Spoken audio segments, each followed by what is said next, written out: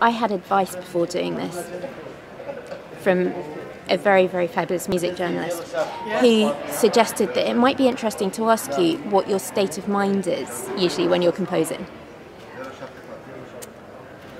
I find it, after all that spiel, I find it incredibly hard to concentrate when I'm composing. I work in very short bursts. And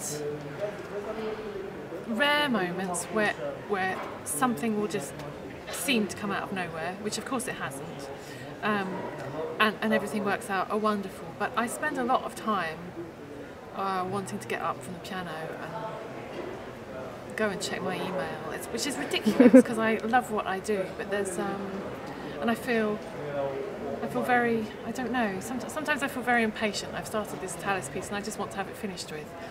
But I don't know, it's very strange. I think it's perhaps I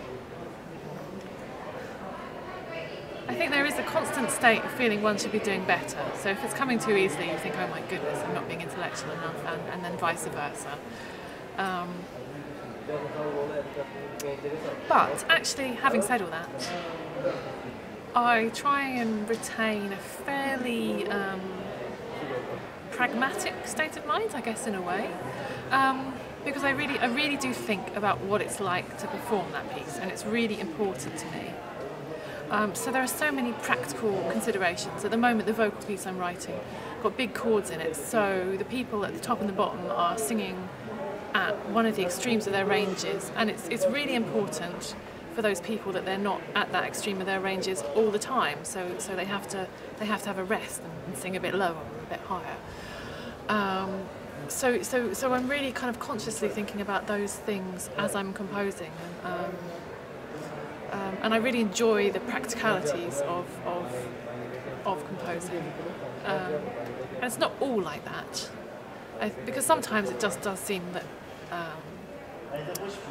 ideas have come out of nowhere. And actually, I feel more emotional when I'm writing the music than when I hear it. By the time I hear it, however wonderful the performance, I'm always slightly bored of it. But if I'm writing some kind of big emotional climax in my piece, it is almost kind of emotionally overwhelming in itself at that moment that you're writing it. So that's really fantastic, and those bits do come. Those times, feelings do come. But I think probably 4 out of the 5 hours of the day, you're thinking about going to make a cup of tea, which is ridiculous. Yeah, I can remember you tweeting the other day something about how you'd spent the entire day working, and then finally at the end of the afternoon in 45 seconds had written the 7 perfect notes. Yes. And I think it's all necessary, because I used to beat myself up a lot about it. Oh, I'm wasting too much time, or I'm doing other things. But I think there's a reason why that sometimes happens. Like kind of going to sleep on a problem, you often wake up with a solution, and I think it's the same with composing. And I at the end of the day, I often deliberately leave it before I get to the end of a section, even if I'm able to, because I think that would be something to go back to, and I might see it in a different light the next day. I've written the beginning of this piece that I'm writing at the moment very quickly, but I want to give it a bit of space and then go back and look at it and see if that's still what I think is the good beginning. Yes, I find it very hard to concentrate. Very hard. I'm the kind of person who has to have complete silence to understand a book, and I find it very hard to concentrate on composing. But it's worth it. But I wish I could say that I went into these deep trance-like states for 4 hours at a time, and had a kind of a ridiculous level of concentration, but I don't. I struggle with it continuously. And every time I finish a piece, I think, how the hell did I manage that? Because I seem to,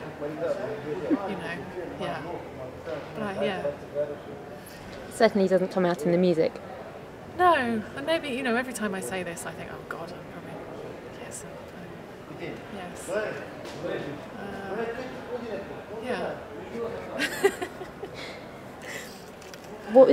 For me, what was really interesting, when we did the Kickstarter to try and raise money for the Bach project, that you were so instrumental in making successful through all of your social media efforts. But one of the prizes that we gave away for people who, you know, gave us 25 quid or something, was pages of your manuscript for your piece. And that for me as an outsider, I always find it intriguing looking at composers' manuscripts to see, because you get an idea about how they work somehow. Yeah. And that was really interesting seeing just what was happening on the manuscript paper, that it wasn't just sort of notes and then a few scribbled out and then a few more notes, that there were you were writing words in to remind yourself of ideas that you'd had about the way you wanted to treat an idea. Yeah. Yeah, and I'm doing that more and more actually. Yes, because I'll come up with a good idea and then I will forget it. So I do write a lot of words, and I write a lot of words when I start about how I want the shape of the piece to be, how I want how I want the music to sound. Just really, really.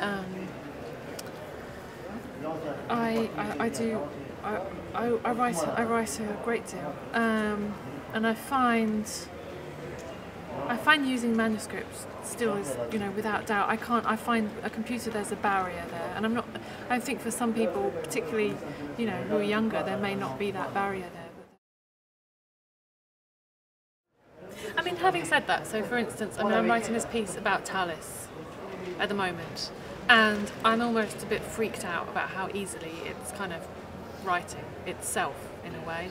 But I have spent, I would say, a month reading. I've read a pile of books, you know, eight high on Tallis. I've read, you know, I've listened to hours and hours and hours of Tallis, and then I've kind of imbibed it all to such a degree that I think my brain started working on it before I actually started composing. And I do have those moments where sometimes everything just seems to fit, and that's those are the most wonderful moments ever. Yes, I mean, I think it's just getting old as well. Yeah, because you're ancient. I used to be more traumatized. I used to find composing incredibly traumatic, and you know, very stressful. And I'd stay up late into the night and exhaust myself and make myself ill, and then I'm just of an age where I feel that's rather unnecessary these days. And it's been proved enough times. So every time I start a piece, I think, I'm not going to finish this. It's impossible. It's going to be a disaster. And then every time, bar once or twice, long in the past, I have finished the piece. So I've had it empirically proved to myself that it just always works out. So this is my new attitude to life, which I highly recommend.